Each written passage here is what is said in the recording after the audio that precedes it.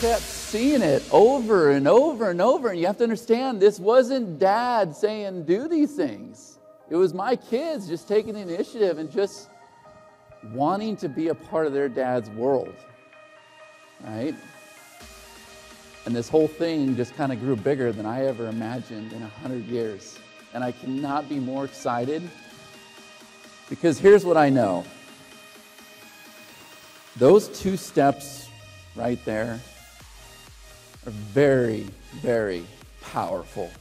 Those are very big steps when you're only 12 years old. Do you agree? This little girl, no matter what happens today, I am so very proud of her just for taking those 2 steps. Ladies and gentlemen, if you would please give my amazing daughter, Katarina Nicely, a round of applause. Come on, baby.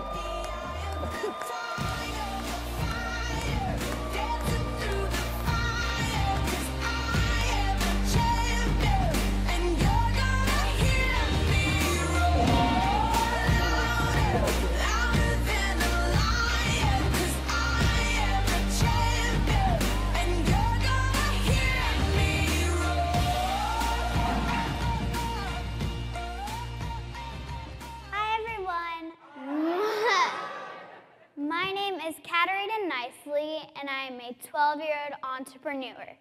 Also, you guys should know that I am facing giant fears by speaking in front of all you amazing people. Now, you probably think 12-year-old girls are just watching Netflix and eating Pop-Tarts. And yes, I do that, but I'm also trying to inspire the world and teach them to do what I do. So today, I'm going to be telling you my story and how I got started with all of this. Okay, so I was born and I am being raised in Casper, Wyoming. And you probably think Chicago is the Windy City, but I assure you, Casper is definitely the Windy City.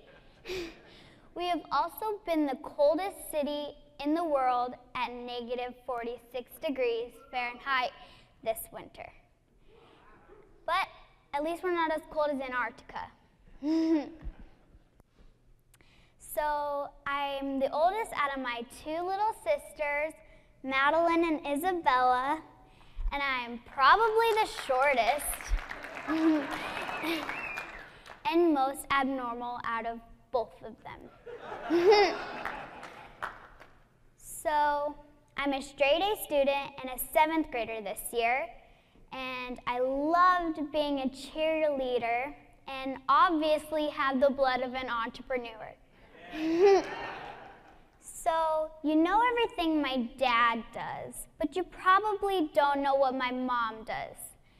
She owns, unless you're a stalker, of course. But she owns a restaurant. She owns a restaurant called Philly Steak and Company, and they serve the best damn Phillies west of the Mississippi.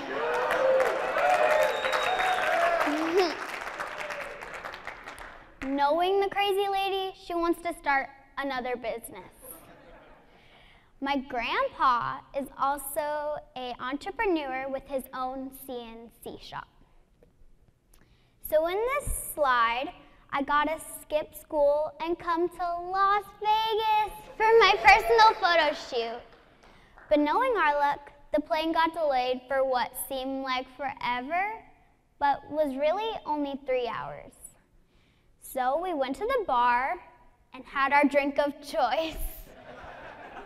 Or maybe just a Pepsi. Come on, guys, remember, I'm only 12 years old. But I was overly tired, so my parents agreed to get me a Red Bull. So while we were on the plane, my dad and I were creating the slides for the speech that I'm doing right now, which means I didn't get to sleep the whole way.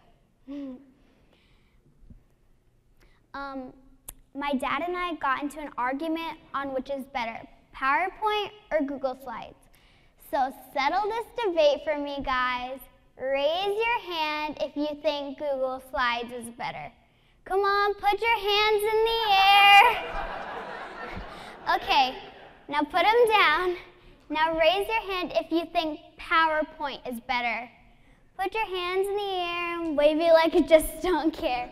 Okay, now put them down. Hey, you in the front, you voted for both. We have similar arguments if Apple or PC is better, which I'm full on Apple, but my dad calls it crapple. So, in this video, you can see my little sister Madeline, she was 2 at the time, which would make me 6. And Madeline today is 8 years old, and she's right in the room with us.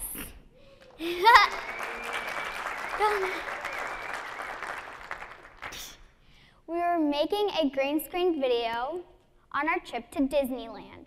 And one particular thing that was very funny about this video was that my little sister Isabella got called a hideous little baby by Maleficent. Yep, she was only 4 months old. It was really funny. So in this video, if we fast forward a few more years, I was 8 years old, and there was a 2-year period that was very hard for my dad and I. We didn't get to see my little sister Madeline. I guess moms do that sometimes. So we were vacationing in California and had just gotten back from Build-A-Bear workshop. And I got that cute little bear named Tropical. But my dad kept calling her Tinkle, and it drove me crazy. And it was about time I had to have an iPhone 5C. It was like trending. And it had to be pink in color, sorry. So I cut a deal with my dad. If I shot a video and posted it on Facebook and got 100 positive comments on it, he would get me the iPhone. I don't think my dad ever thought I would get more than a handful of comments. But much to his surprise,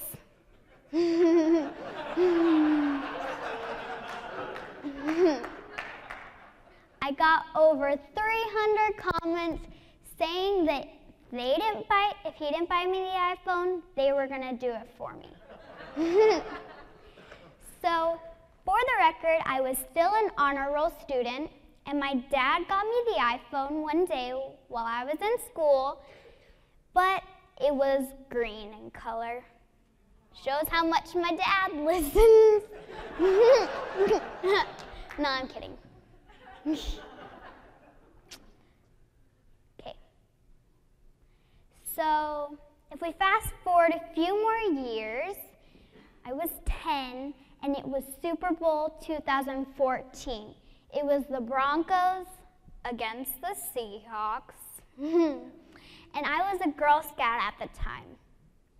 And there's a point in every Girl Scout's life where they have to hustle the Girl Scout cookies. So I did it in a unique way.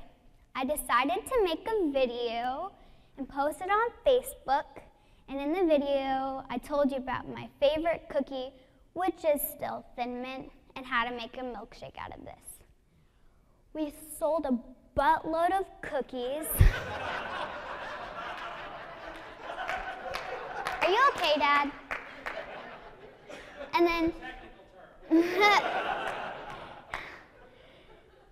some people from like Texas, Vegas, Oregon wanted to buy Girl Scout cookies, but my dad said we can't just jump on a flight to deliver Girl Scout cookies. It's very sad, but we still sold a lot. So, I already told you a little bit about the story where I didn't get to see my sister, but we had no contact with her. We couldn't call her, see her, nothing. So my dad and I had a great idea to make her a website called loveyoumadeline.com. And we shot all kinds of videos so she never forgot about us and how much we loved her. So when one day my dad was working on, I don't know, a project or something, I decided to shoot a video for her. So I set up the camera, wired up the mic, turned on the lights, everything. And I had no help with it. So I shot the video saying how much I missed her and loved her. And when we were done with the video, this was the only help I got, by the way, is that we put it into Photoshop and found some backdrop images like SeaWorld, as you can see, Candy Kingdom, hearts, puppies, and we had my favorite church song at the time, which was Oceans, playing in the background. And that's where the infamous shrinking trick came in. But for all you technics out there, it was just cross dissolve. Now you know my secret.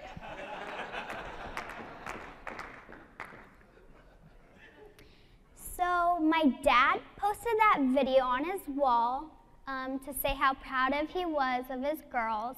He does it all the time. And turns out one of his old weatherman friends saw it, which you probably know him as Todd Gross, and he wanted me to do the product launch for him. So I decided to do it, and I spent my whole Saturday doing it, and it was in the summer. I could have been like swimming or something.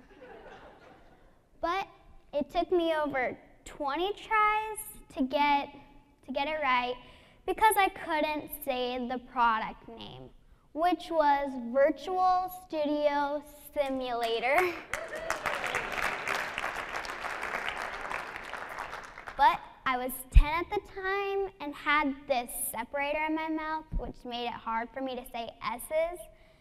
But when we were done with the video, we sent it back to Todd, and he ended up paying me a $50 Best Buy gift card.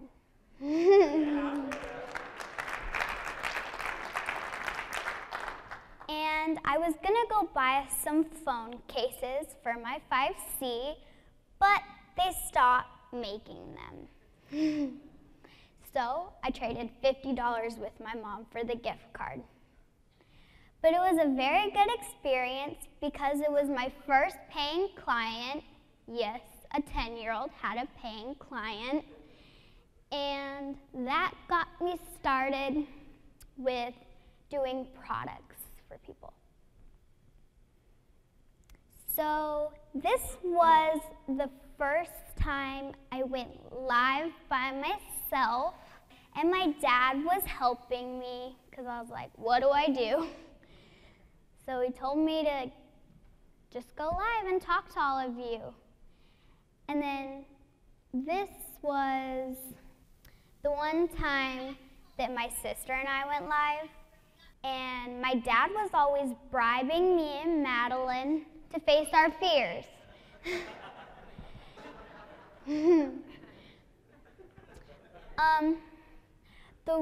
We always saw my dad going live and getting so energetic and like pumped up. We thought he was crazy at some times, but the members seemed to love him. And the real reason I started going live is I saw my cousin Hannah do it. And I thought if she could do it, then I could definitely do it. Yeah.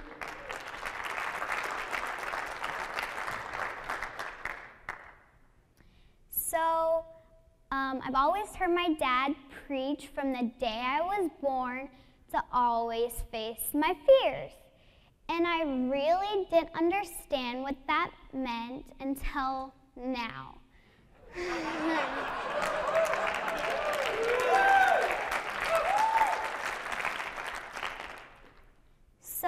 I'm really shy by nature, like my dad, which it doesn't look like it, but he is. I'm an introvert, and I really don't like talking in front of big crowds, but I am right now. And I remember 2 summers ago, it was in Vegas, and we were staying at, I think it was Circus, and my sister and Madeline and I wanted this pair of heart-shaped sunglasses, and it was at New York. But Dad said, if you want them, we're not taking Uber, we're walking the strip, and you have to greet 100 people, and they have to greet you back. So we kept walking the strip, and we kept saying hi, but a lot of people just walked past us and didn't say anything, so it took about 2 hours to get 100 people. And when we finally got there, we got the heart-shaped sunglasses, and we went and got ice cream after, and then took an Uber back. I don't want to walk anymore. So that was a really good social experiment that I didn't realize what it was at the time, but it taught me to talk to people and not be so shy, which I still am. So my dad always taught us to be positive. I know, he teaches us a lot of lessons, but he told us to write 3 things we are grateful for, something we were proud of ourselves for, and to rate our attitude from 1 to 10. And he gave us these little journals, which I forgot it. Don't tell my dad that. And mine just had wish on it. But then we also creating these giant vision boards, which on mine I have Harvard College, my dream home, a trip to Paris, missionary trips, and a lot more. Just 12-year-old stuff, I guess. Today, if we fast forward 6 years from where it all began, I'm 12 years old, but I don't look like it. I'm really short. And I'm facing big fears, speaking in front of all you, going live on Facebook, working with businesses and advertising them, learning Photoshop and Camtasia, and doing a photo shoot, which was really fun. And just to be clear, I'm not an expert on any of this. Remember, I've only been alive 12 years. But I am facing my fears and getting out of my shell and learning to just not be so scared to speak in front of all you and do all of this. And I found a lot of pleasure helping businesses grow and advertise themselves. And I've broken it up into 4 easy steps, and if you want to hear them, raise your hand. Okay, so the first thing you need to know is that businesses have no clue how to advertise. They're using traditional, outdated advertising that is DEAD, dead. And they really don't understand why it doesn't work, but some traditional advertising examples are yellow pages, TV commercials, radio ads, billboards, movie previews, and a bunch more. So the reason most of these don't work is there's no way to measure it, and everybody is on technology and Facebook. Like, my grandma has a Facebook. That's how well known it is right now. Okay, so the first step is fine your silent cries for help or the clients. And I gave you a list of ways to find them. And the way we found ours, or I found mine, is that my dad drove around. We went to Walmart, a laundromat, found advertisements everywhere. There's some at the mall, and they're on each and every table, which nobody realizes because that's just where you put your food. We also found them in the bathroom stalls of our favorite restaurants. The bathroom was crazy. And we found some movie previews when we went to see A Dog's Purpose, which is really good. 2 thumbs up, and ladies be ready to cry. Or at least I did, like 4 times. But nobody was paying attention to them, probably just on their phones, on Facebook. So those are the mall ones. That's the laundromat. And there's just advertisements everywhere that anybody could find if a 12-year-old can do it. So step 2 is we want to interview our clients. An easy way to do this is do somebody that you spend money with, which a good example of that is the ice cream shop, because it was my sister and I's favorite place to get pumpkin ice cream with Oreos. Yes, it's a weird combination, but it's good. So the interview, the questions to ask the client are, have you done any advertising at all? Do you have a website? Do you have a Facebook fan page? Do you advertise on your personal Facebook? Do you have any specials or coupons where the majority of your customers come from? Are your customers male or female? Do you know the age group of your customers? And then what hours is your business open? Do you have any information like emails on your customers? Who are your competitors? And then the biggest one that I think is what makes your business so much better than your competitors.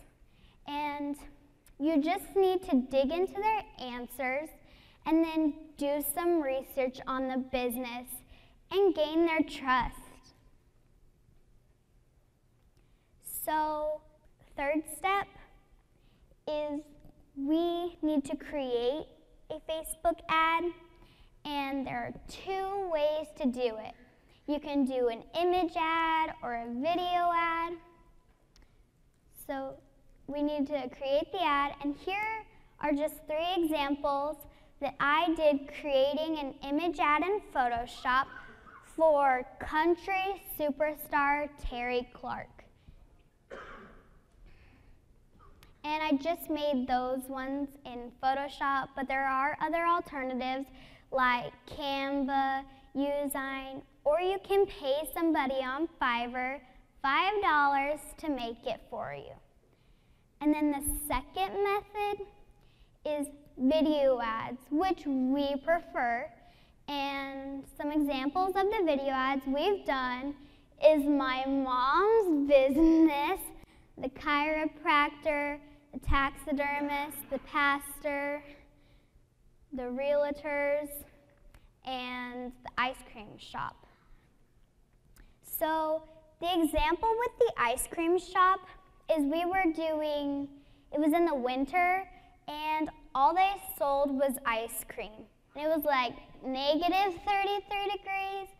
So who would an ice cream on that cold of a day? Definitely not me. So my dad had a great idea to make crepes on the menu, which are delicious.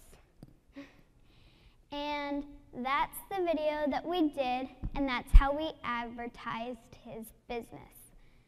So the actual statistics for the Terry Clark ad that I ran were, we only ran it for a couple of days and generated over 400 clicks.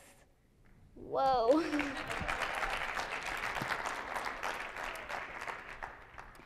And step 4 is you need to load the ad onto Facebook.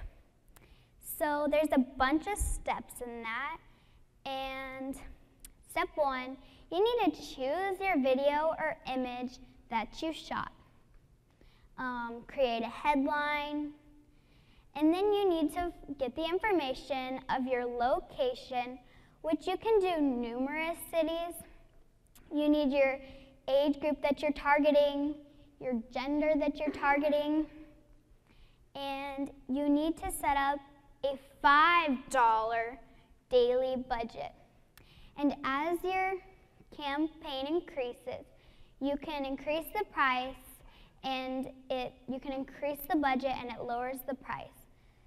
So it's really simple, and I know how to help businesses, but now you guys do too. They're out there. Silent cries for help are all around you. All you need to do is find them and help them. And before I go, I have a website called KatarinaNicely.com where you can contact me and learn more about me. And you can find my product that I did for like 2 days. It was a long process. But that's all I have for you guys. Good luck on finding your businesses and have fun in Vegas. I know I will.